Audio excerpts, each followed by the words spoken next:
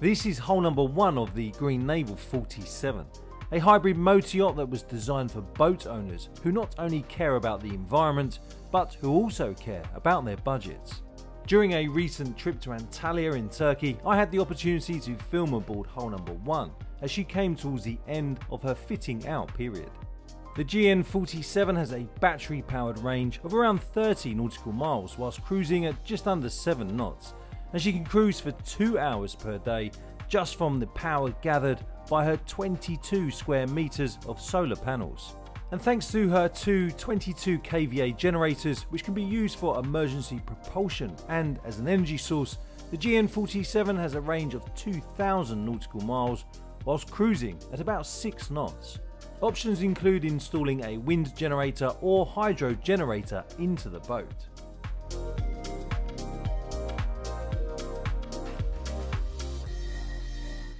Before we take a look inside the boat, I just want to summarise the specifications of this innovative and clever vessel. She has a length overall of 14.3 metres with a beam of 4.15 metres. She has a draft of 1 metre and a displacement of 12 tonnes. The GN47 has a top speed of just under 11 knots and a cruising speed of 6.5 knots. Her electric motors comprise two 60 kW Torqeedo AC brushless motors. Her battery bank includes a 50 kWh Johnson control system, and her genset comprises a Polar Power 22 kVA system. The maximum power at her crankshaft is 80 horsepower and the maximum speed at her crankshaft is 1400 RPM. She is a CE Category A vessel, and when running in hybrid mode at 6 knots, you can expect a range of around 2,500 nautical miles. Increase the speed to 7 knots and that range reduces to 2,000 nautical miles. In pure electric mode, when cruising at 5.5 knots, then you can expect a range of 50 nautical miles, and when cruising at 7 knots in pure electric mode, her range is 21 nautical miles. Her hull and superstructure are made out of marine grade aluminium. And now let us take a look inside the GN47. We will start by looking around her main deck before heading down into the lower deck. One of the first things I noticed as I walked around the starboard side deck was how wide the side decks are. The high gunnels help make you feel safe and secure, which is essential when you are at sea and moving around the boat. Indirect lighting on the deck is also a really nice touch.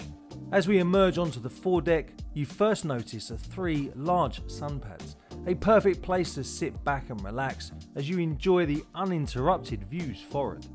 The deck gear for the anchor system is neatly placed in a position that makes the system easy to operate without getting in the way as you walk around the upper deck. I really love the lines of the GN47. She has a serious yet playful feel to her, and I love how the dark finish blends in with the white detail. Here you get a sense of how much natural light can enter the forward cabin thanks to these large windows. As we walk around the boat, just keep in mind that the technicians were on board making the final and finishing touches to the boat, ready for her delivery. If you haven't done it yet, please subscribe to my YouTube channel. Let's get to 50k ASAP. As we walk back along the port side, notice the large windows. You will see the incredible views from the inside and how much natural light can enter the living areas thanks to these large windows in a minute. This can actually be opened up to create an even bigger outdoor space. The same feature can also be found on the starboard side.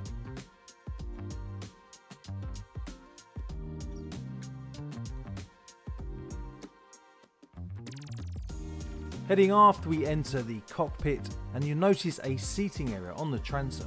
There is also a handcrafted table with an almost mirror-like finish. Access to the cockpit when boarding aft is via a set of stairs on the starboard side which lead down to the swim platform. I like the retractable canopy and how the indirect lighting creates a very luxurious yet comfortable feeling. As we enter the saloon, we find a galley area to port. In front of the galley is a seating area that, as you will see in a minute, can also be converted into an extra berth. To starboard is the helm position with some more seating located behind the helm.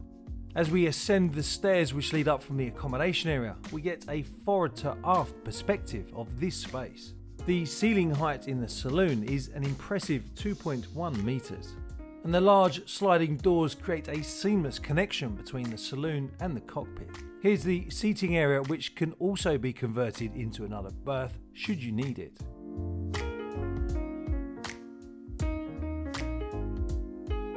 From the helm position you get great views all around the vessel thanks to the large side windows and large reverse raked windows. You can just imagine what this area looks and feels like once the sun has gone down and the LED lighting takes full effect. Next we find ourselves in the forward master cabin looking aft. Again, the headspace in here, thanks to the raised area on the foredeck, is 2.1 meters. Next we find ourselves in the ensuite. There's a huge basin in here next to the toilet, and there's plenty of shelving space for all of your toiletries. I also really love the size of the large walk-in shower with the rainhead fitting. If, like me, you've been known to spend quite a bit of time in the shower, there's also a seating area. The water tank on board can hold 555 litres, whereas the waste tank can hold 670 litres.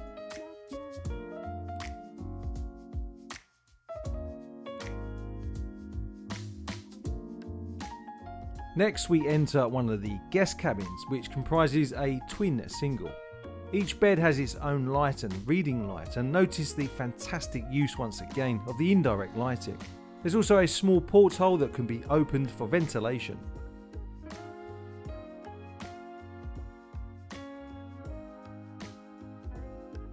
And finally we come to the last remaining twin single. It was great to be able to have a look around these accommodation areas, even though the vessel wasn't finished at the time of filming. Hopefully once she is ready for handover, I can come back and give you a more detailed tour of the accommodation and living areas. Remember to let me know what you think of them in the comments below. And now let us head up to the flybridge and take a look around up there. Access to the flybridge is via this staircase that can be found on the starboard side of the cockpit. There is a seating area on the port side with a table. On the starboard side is a serving area with lots of storage. As we head forward we find the helm station over to starboard, and opposite the helm station on the port side is another seating area. Once you've lifted off the cover to the helm, you find the throttle control levers for the torpedo system on the starboard side. Midships is where we find the B&G and Raymarine digital chart and radar display. On the port side we find the control lever for the bow thruster. When stood at the helm position on the flybridge, you get amazing 360 degree views all around the vessel. As you peer over the windshield on the flybridge, you get a full view of the solar panels. Having them here is incredibly handy when it comes to general maintenance and cleaning. It's worth pointing out that Naval Yachts, the yard behind the GN47, is open to a certain amount of customization. From what you've seen so far, what would you customize? Let me know in the comments below. The flybridge is protected from the beating rays of the sun thanks to the large hardtop. The large hardtop creates the perfect amount of shade, and the indirect lighting generates a warm and soft ambience, the perfect place to enjoy some drinks with family and friends.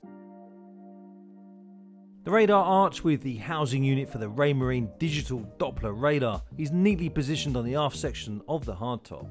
It's where we also find the aerials for the vessel's GPS and AIS antenna. The vessel's air draft excluding the mast is 3.65 meters. As we peer over the aft section of the flybridge, we get a great view of the swim platform. Note the door to port on the swim platform that leads into the lazarette and engine room. The engine room aboard the GN47 is a feat of engineering, considering how complicated the propulsion system is from a design and engineering perspective. Naval Yachts have still somehow managed to fit not one, but two electric motors, a battery bank and two generators in this space.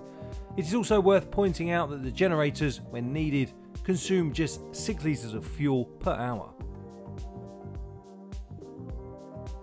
If you are interested in building your very own GN47, then prices start from $1.8 million US. If you're interested in finding out more and would like a brochure, then please fill out the expression of interest form, the link for which will be in the video description.